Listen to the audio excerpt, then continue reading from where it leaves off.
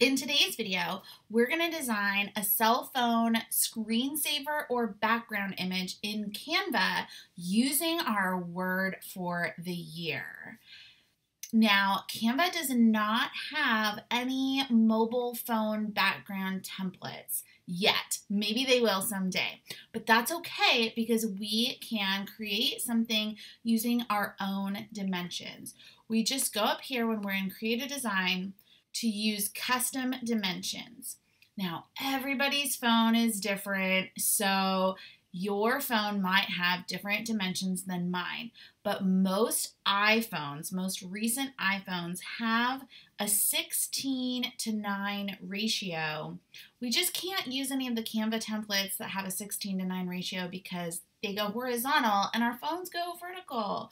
So I have an iPhone 7 Plus and it is 1080 pixels wide by 1920 pixels tall. So I'm going to type that in, and this will work if you have an iPhone 6, a 6 Plus, a 7 Plus, an 8 or an 8 Plus, but if you have an Android phone, you might need to use different dimensions. And you can just Google the type of phone you have and put in screen dimensions, and those will come up for you. Once I've entered my pixels, I'm going to click Design, and up pops a blank canvas. Now, because we put in our own dimensions, we don't have all of those pre-designed layouts that the designers over at Canva have created for us. We are going to make our own from scratch. And you might just want to put down a pretty photo and put your word over it, in which case I recommend using this photo grid. I want to do a pretty watercolor design, so I'm going to show you how to do that. I'm going to search for watercolor,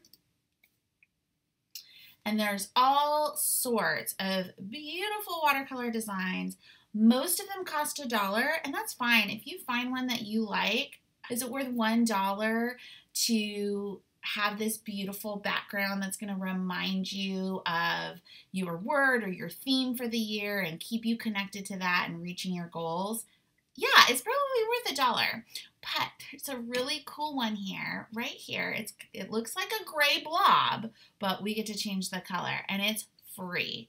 So I'm just going to click that, and it will pop up over on my canvas here, and it looks like there's nothing there, but that's just because it's set to being white. So if I click on that, I can change the color to anything that I want. I think I'm going to do hot pink, and then I can resize it to fill up my screen. It's okay if it goes off a little bit. You know, I can move it around to get the part that I want.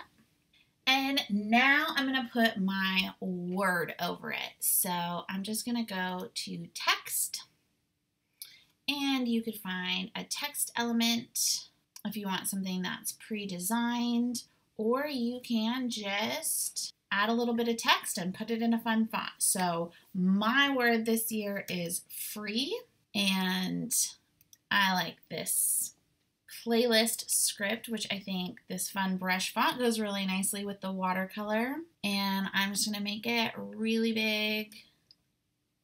Make it even bigger than that. And see how big I can go. And to make it a little more interesting, I am going to turn it at an angle. Yeah, there we go. And I can get creative with where I want to position this. I can just do it in the middle. I can do it near the top, near the bottom. I have noticed that this is the entire size of the screen. So if, you know, you have a whole bunch of apps locked down here, you're not really going to be able to see your word down there. So I might move mine to about here and make it even just a little bit bigger. I really like it to be kind of off the page. And there we go. So when it looks exactly how I want it, I'm going to click download. PNG works fine for me. So that's usually On Canva, that's going to be a little bit higher resolution than a JPEG. You don't want to do it as a PDF. That is not going to show up on your phone. So it will download to my downloads folder. And then for me, it just pops up right here. And then I have a couple options for how I want to get it over to my phone, because that's the next step. So since I'm on a Mac and I use an iPhone, I can just click this little share button right here, the little box with an arrow, and I can airdrop it to myself. I just find my phone, it sends, and it's done. And then it pops up on my phone.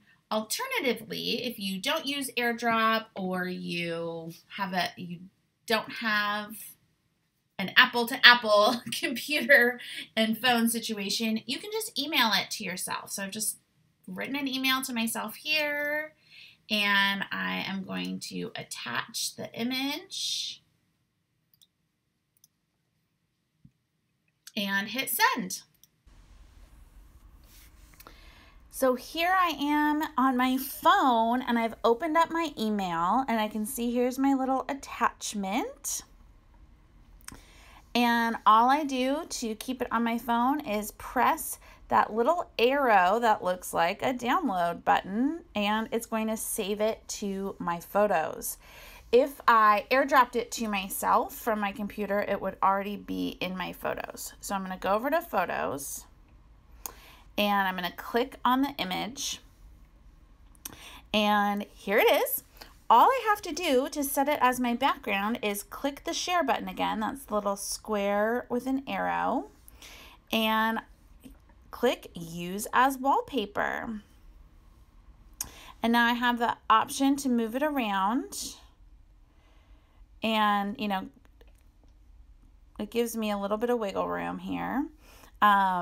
Or I can click perspective, and that sort of zooms in, and then when I move my phone around, it moves, which is kind of neat. I like that.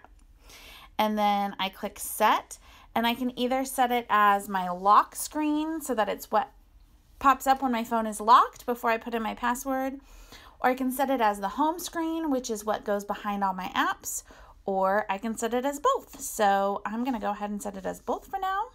And then you can see there's my word of the year behind all my apps for me to enjoy and remember what I am aiming to feel this year.